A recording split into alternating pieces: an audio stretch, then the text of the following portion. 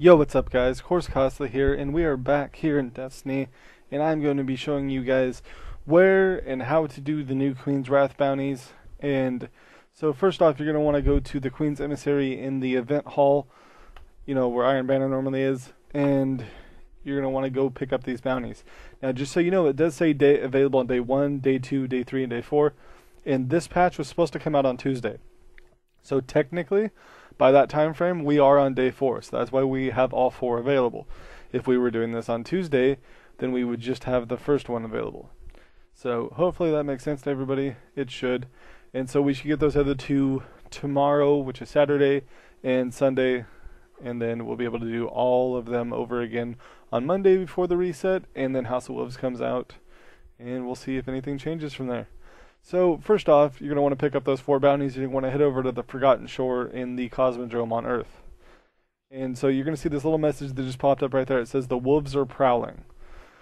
And so what you're going to do when the wolves are prowling, you're going to want to look around, and a drop ship should be dropping off some fallen.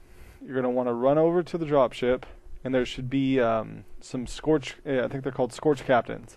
And there's 2 of them. They're holding Scorch Cannons. You're going to want to kill those guys and pick up the Scorch Cannons. They aren't too difficult to kill, as you can see here.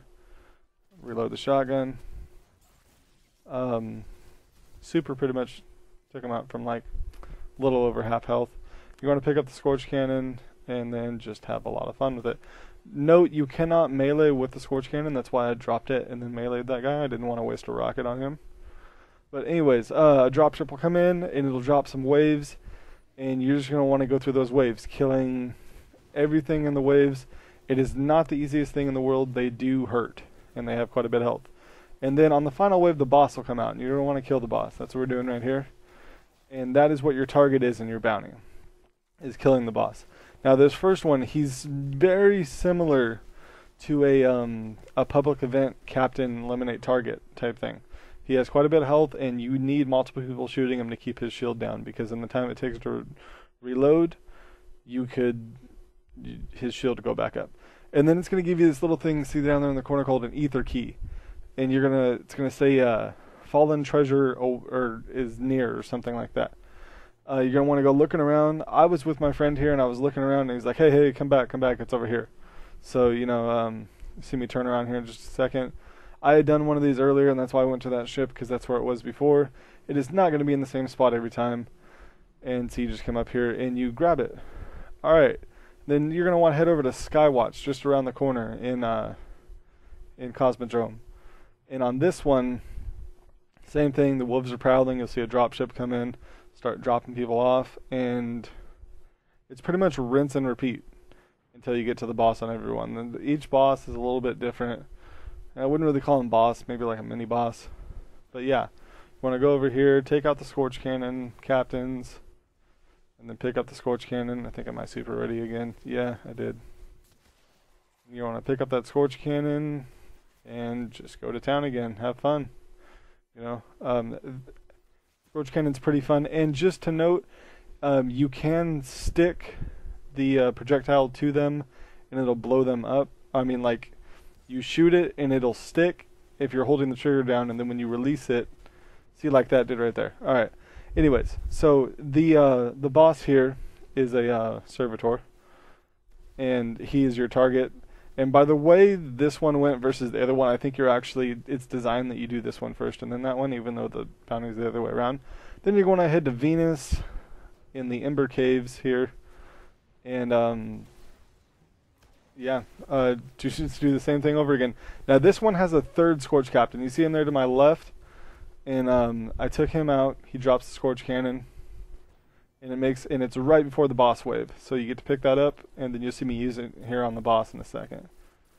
But yeah, so this boss is pretty much the same thing as the one at the Forgotten Shore. His shield regenerates pretty quickly, but he goes invisible. And when these guys go invisible, they go invisible. I mean, like, invisible. Like, you cannot see them.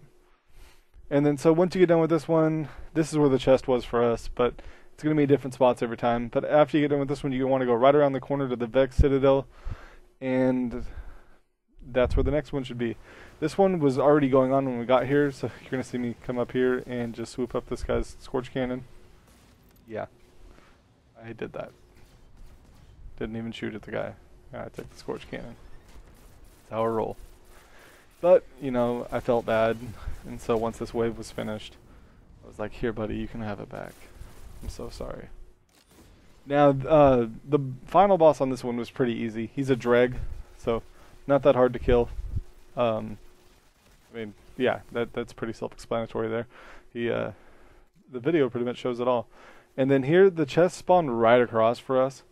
And so, I left these in the video just to show you guys these are a possible spot. You know, I was looking around for it and I was like, huh, you're kidding me, it's right here.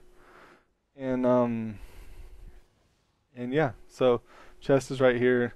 See us take a second. We're trying to get the people to see that we are over here with the chest. Unfortunately, fortunately the warlock gets here. He sees it, but the hunter never sees it. He slipping off rocks, trying to jump up there and everything, and never got it. But you're gonna want to come back and then turn in all 4 of them.